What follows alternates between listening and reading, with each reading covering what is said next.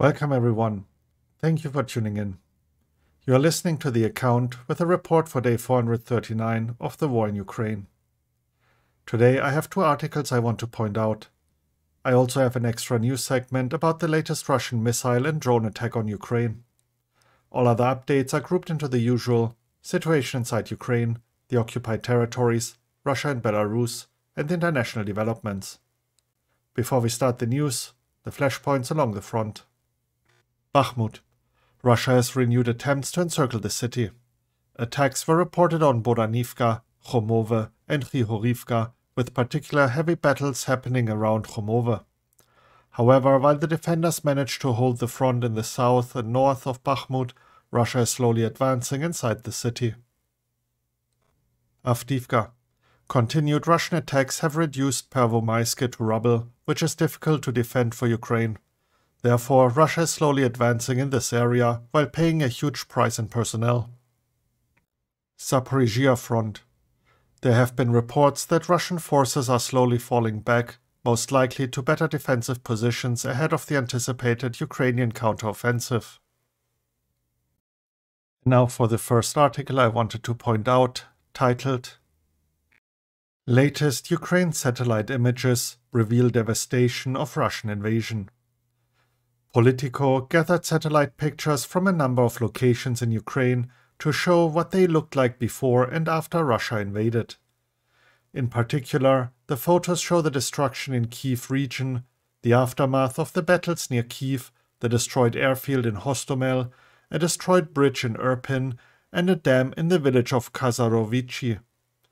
In addition, satellite cameras have captured Bakhmut fields peppered with shell holes and the Mariupol drama theater destroyed by Russian bombs. I recommend checking out the article just to understand the scale of destruction caused. The second article I wanted to point out, titled I Will Be Here Until I Die. How a 75-year-old Japanese volunteer, Fuminori Tsuchiko, lived with Kharkiv residents in the metro for 6 months and opened a free cafe in Kharkiv. Fuminori Tsuchiko is 75 years old. Almost a year ago, he moved from Tokyo to Kharkiv and has no plans to go back. This is his story and how he lived in the metro for 6 months together with residents of Kharkiv, helping them by providing food. He went on to open a cafe together with his Kharkiv partner, which prepares about 600 free meals a day. Fumi doesn't speak Ukrainian and barely speaks English, but his actions speak louder than any words. Please check out this article. And to start the news segment, the updates on the latest Russian missile and drone attack on Ukraine. Air raid warnings were issued in Ukraine amid reported explosions in Odessa and active air defense in Kyiv. Russia attacked Ukraine with 35 Iranian-made kamikaze drones, with Ukrainian defenders destroying all of the targets. Additionally, Russia fired up to 8 Kh-22 cruise missiles at Odessa Oblast, some of which did not reach their target. Although all drones were intercepted, damage was reported in Kyiv. 5 civilians were injured, several buildings were damaged, and falling debris caused the fire. The police also showed the wreckage of a downed Shahed drone. The Ministry of Defense of Ukraine has posted the video on social media showing the downing of Russian drones over Kyiv during the night.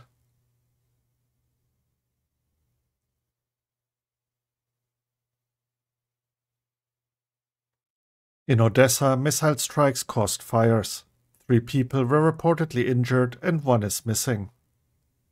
As a result of the Russian missile attack on Odessa Oblast, a warehouse with humanitarian aid from the Ukrainian Red Cross has been completely destroyed and the provision of aid has been suspended. A look at all the minor updates out of Ukraine. In the Zakarpattia Oblast, the Valley of Daffodils has blossomed. 80% of the area is covered in flowers. Additionally, some 200 greater flamingos have been spotted in the Tuzli Lagoons National Nature Park, Odessa Oblast.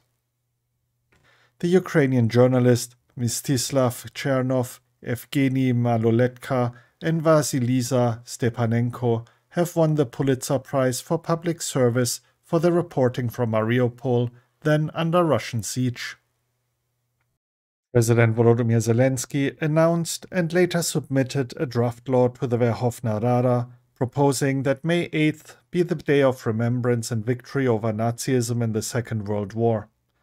Additionally, Zelensky signed a decree declaring that from tomorrow, Ukraine will annually mark Europe Day on May 9th. Ruslan Stefanchuk, chairman of the Verkhovna Rada, announced that the Ukrainian parliament will consider the proposal as soon as possible. Anna Malya, deputy minister of defense of Ukraine, warned of possible Russian escalations during the May 8th and May 9th celebrations. Meanwhile, the National Police of Ukraine in Odessa Oblast will strengthen security measures, reminding residents that rallies and marches have been banned during the war. Colonel Yuri Inat, spokesperson of the Air Force of Ukraine, stated that Ukraine will boast one of the best air defense systems in the world as soon as all promised equipment has been delivered. Ukraine has formed and equipped 8 new strike drone companies with funds provided by the United 24 platform and the government. Next up, the latest regarding the situation in the occupied territories. Russian occupation authorities are suspending the operation of reactors at the Zaporizhzhia nuclear power plant, Russian state media TASS reported. Petro Andrioschenko, the advisor to the mayor of Mariupol, reported that Mariupol is facing a drinking water crisis in the summer due to actions taken by the occupation authorities. Additionally, the Mariupol City Council wrote that Russian occupying forces in Mariupol have started mobilizing residents. Andrioschenko further reported an unusual high activity of Russian helicopters in the occupied city. Moving on to the news updates from Russia and Belarus. The Systemi Investigative Project reported that Wagner has started recruiting drug dealers, citizens hiding from the police, and people with Nazi tattoos. Leonid Manakov, the envoy of unrecognized Transnistria to Moscow, has called on Russia to increase the number of so-called peacekeepers due to heightened security risks in the region. Russia once again blocked the work of the Black Sea Grain Initiative by refusing to register ships for entry and inspect them. It seems Russia is considering manufacturing Shahed drones in Belarus following a visit by Iranian engineers to the country. Alexander Lukashenko, president of Belarus, has arrived in Moscow to attend the traditional May 9th Victory Day parade together with Russian President Vladimir Putin. The presidents of Kazakhstan and Tajikistan and Prime Minister of Armenia have agreed to join Russian President Vladimir Putin at the parade as well. And to wrap up the news segment, the international developments. The 11th EU sanctions package against Russia provides for the ban on access to the European ports for vessels which are trying to evade the previously imposed sanctions on Russian oil. Poland has already transferred 10 MiG-29 fighter jets to Ukraine as part of military support. The Financial Times reported that the EU is planning to sanction Chinese companies who support the Russian war effort. Former US Secretary of State Henry Kissinger believes that actual negotiations between Russia and Ukraine might happen by the end of 2023 with China's help.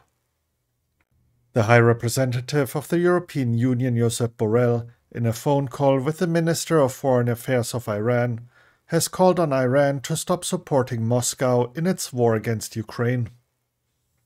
European Commission President Ursula von der Leyen will visit Kyiv on May 9th and meet with President Volodymyr Zelensky, the Commission's press service reported. And now for the Intelligence Report segment, starting with the UK Ministry of Defence. Russian military recruiters have been targeting Central Asian migrant workers in Russia to serve in Ukraine. Recruiters have visited mosques and immigration offices to recruit. And immigration officers, staff who speak Tajik and Uzbek routinely attempt to recruit migrants. Radio Free Europe reported recruiters offering sign-up bonuses of $2,390 and salaries of up to $4,160 a month. Migrants have also been offered a fast-track Russian citizenship path of 6 months to 1 year instead of the usual 5 years. The high monthly salary and sign-up bonuses will entice some migrant workers to sign up. These recruits are likely sent to the Ukrainian front lines, where the casualty rate is extremely high. Recruiting migrants is part of the Russian Ministries of Defense's attempt to fulfill its target of 400,000 volunteers to fight in Ukraine. The authorities are almost certainly seeking to delay any new overt mandatory mobilization for as long as possible to minimize domestic dissent. A look at the latest assessment by the Institute for the Study of War. Wagner Group financier Evgeny Prigozhin and Chechen leader Ramzan Kadyrov may have compelled the Russian theater commander in Ukraine, Army General Valery Gerasimov, to resume artillery ammunition distribution to the Wagner forces in Bakhmut, despite Gerasimov's desired deprioritization of that effort. This assessment assumes that Prigozhin's claims that the MOD was withholding shells but has now agreed to supply them are true. The MOD has made no official statements regarding those claims, and Ukrainian officials report that they have not observed a decline in Wagner shelling during this period. Kadyrov's threats to transfer his forces to Bakhmut may have blackmailed the Russian military command into allocating ammunition to Wagner mercenaries. Kadyrov likely supported Wagner's blackmail efforts against the Russian military command in order to re-establish his position within the circle of power in the Kremlin. Gerasimov's apparent need to negotiate with subordinate commanders and those commanders' ability to force his hand suggests that chain of command problems are having a significant impact on the Russian military's ability to conduct coherent theater-wide operations. These events raise questions about Russia's ability to coordinate a coherent theater-wide defensive campaign.